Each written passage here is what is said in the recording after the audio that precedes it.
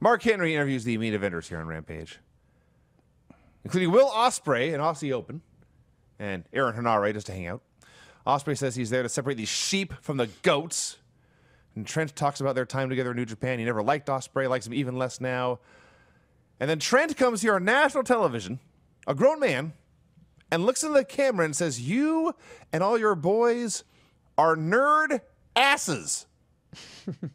Nerd asses, he says, with a straight face, trying to sound tough. FTR ignores him, as they should have, because they are the best tag team on earth, not Aussie Open. Where you come from, he says, you're used to playing wrestler. Here we fight. And this, of course, pissed off Ospreay and his crew. So the match is... Of all of the teams to say, where you come from, you play wrestler. Yeah.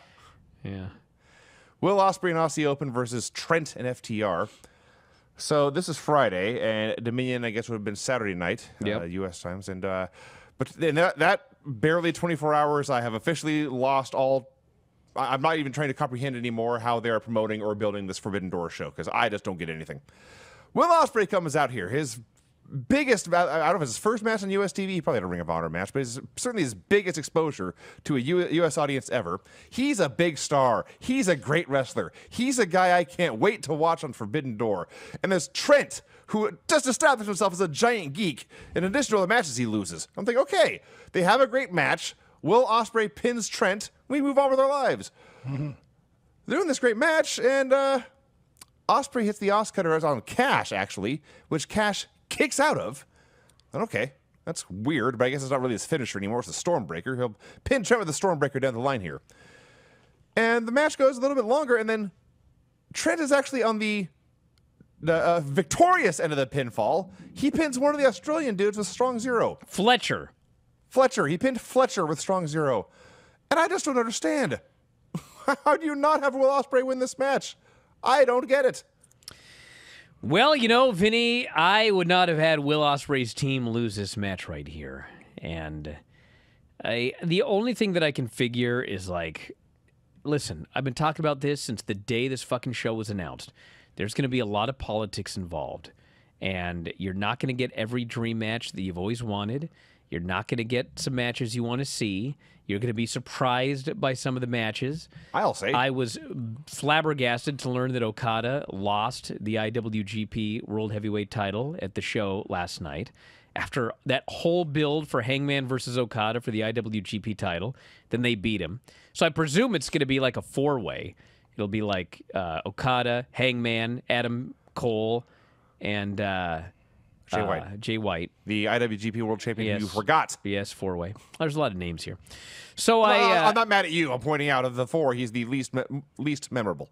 So it's not like you can go on there and, like, you know, every time there's a New Japan guy on Dynamite, they're going to win.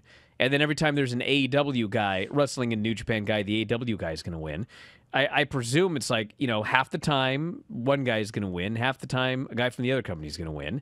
And they figured, well, we could beat Fletcher. It's not a big deal, but I would not have done it. And I think that either on Dynamite this week or next week or Rampage or whenever Ospreay comes back to this country, he needs to go on one of these shows and get like 12 minutes with a great worker and have a blow-away match and get people excited for Forbidden Door, because him doing the job, and he didn't do the job like him, but his team lost, and they kicked out of one of his finishes. Yeah, I was quite shocked by that decision. So here's the best time to plug this. Next Sunday, GCW Nick Wayne versus Will Ospreay on Fight TV. That's right. So check it out. Should be good. I don't think Nick's going to win suspect that it will be good. IWGP United States title, but stranger things have certainly happened in this I don't think business. Nick's walking away with the Rev Pro title, no. Is that the one that's on the line, or what's on the line? I just bragging rights. I suspect none of them, yeah. May as well put all of them on the line. Well, that may spoil the finish, Brian. Yeah. I think the fact that Nick Wayne is facing Will Ospreay probably spoils the finish. I could be wrong. Ye of little faith. I you got to believe, Brian. You got to believe. Yeah, well, I don't believe this one. I'm not betting on Nick or nothing. But you know what? It's going to be an awesome match, though. Yep. That I can tell you. Yeah. He don't win. He don't need no belt. Nope. He's gonna have a great match. Well, that was Rampage, everybody. Wrestling-wise, hey, forget the booking of the main event. Main event was awesome. The women's match was good. The opener was really good. The Satnam Singh match was only a minute 36, so it didn't have time to be bad. Sure. As a overall very good show. A lot of great wrestling packed into that hour. Easy show to watch. And hey, like I mentioned yesterday, Observer Radio, if you didn't see it, SmackDown was a good show. Drew McIntyre, Sheamus, 12 minutes of violence. I think that match was actually more violent than Eddie Kingston, the match he had with Jake Hager. So that was a lot of fun. Shitty finish, but it's WWE. And then Ronda Rousey and Shotzi, they had a good match. And Gunther killing Ricochet in 8 minutes to win the Intercontinental title. That was good. And then the main event, Sami Zayn and Riddle got 13 minutes, which was also a very, very good match. And then Riddle cut the best babyface promo since that time he cried on Raw. And overall, 2 excellent pro wrestling shows, I would say, on Friday night. This was the best thing on the show, and the show was all downhill from there. So I guess I can continue on. To Dana Brooke beat Becky Lynch.